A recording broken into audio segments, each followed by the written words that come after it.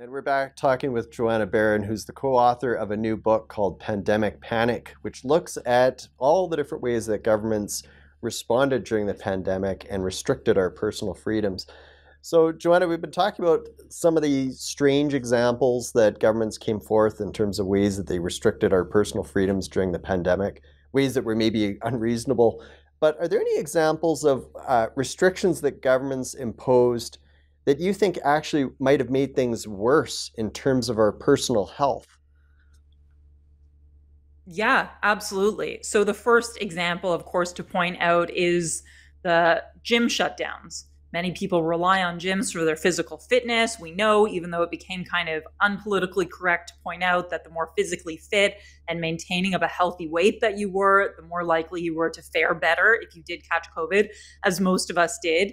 And in most provinces, gyms were completely shut down, even with, masking and distancing requirements. Although I will say this is one area people ask us if we had victories. And one outlier area was we challenged the Ontario Spring 2021 stay-at-home lockdown order insofar as it shut down gyms in Ontario that catered exclusively to disabled Ontarians, that had specialized equipment for disabled individuals, that relied on the equipment for their basic mobility, cognitive function.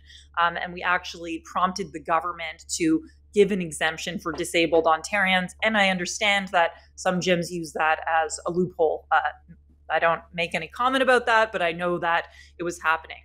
And then, of course, you have the mental health impacts, right? Of severe gathering restrictions, of lockdowns on churches.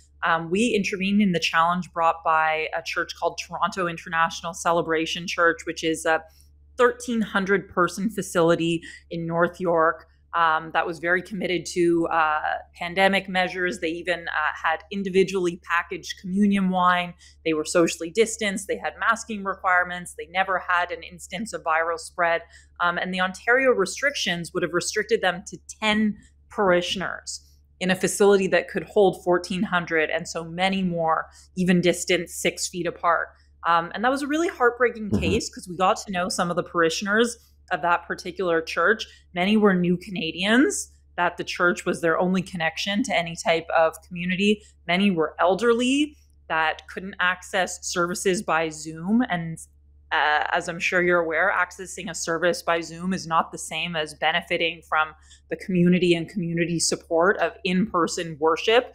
I believe one of our colleague organizations, the Macdonald-Laurier Institute, published throughout the pandemic what they called COVID misery index. And of course, the United States had one of the worst, rates of death from COVID, or the worst, I should say, in the world. However, Canadians should not be smug. We should recognize that when we looked at all of the metrics of economic impact, social isolation, impacts on things like health, as including mental health, Canada was pretty much at the same level of COVID misery as the United States. So yes.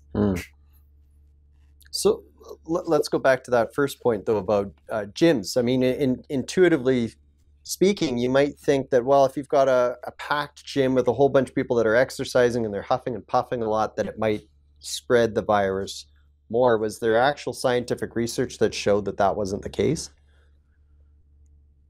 Showed that it wasn't the case in gyms? No, I think gyms were always... Yeah, that...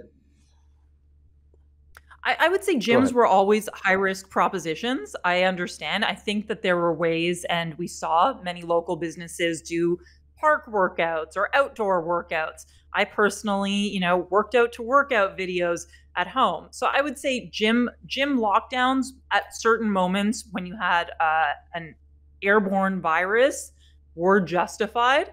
However, there were many intermediate measures, masking, social distancing, capacity requirements.